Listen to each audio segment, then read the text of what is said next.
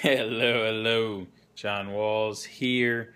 Just wanted to make a public service announcement. And please research your fruit before you go trying new things. I know some of you saw that I had posted about trying persimmons for the first time.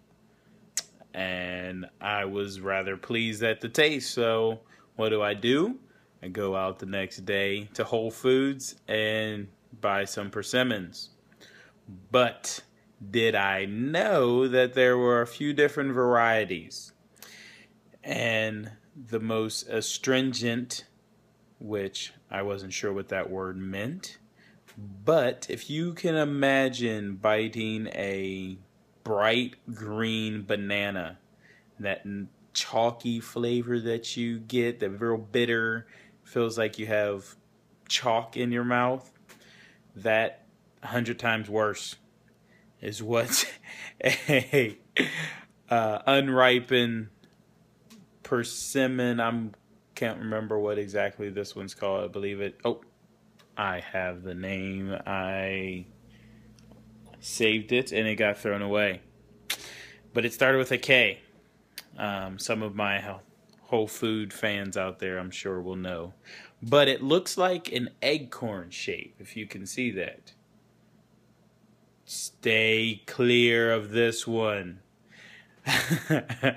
But when I learned and I researched from a lot of awesome people on YouTube, this one is best to be eaten when it's, we would think, overripe. So if you can see how it's dimpled in, very mushy. He said that is the only way that this one actually tastes well.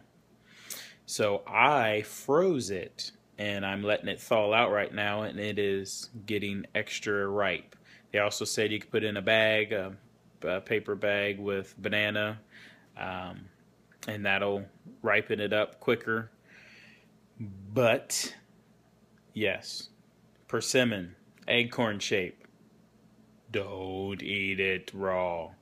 There are others that kind of look like a tomato shape that they said those ones are really good to just eat regular. You can eat it firm.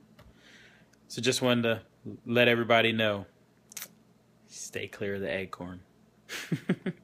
Have a great night.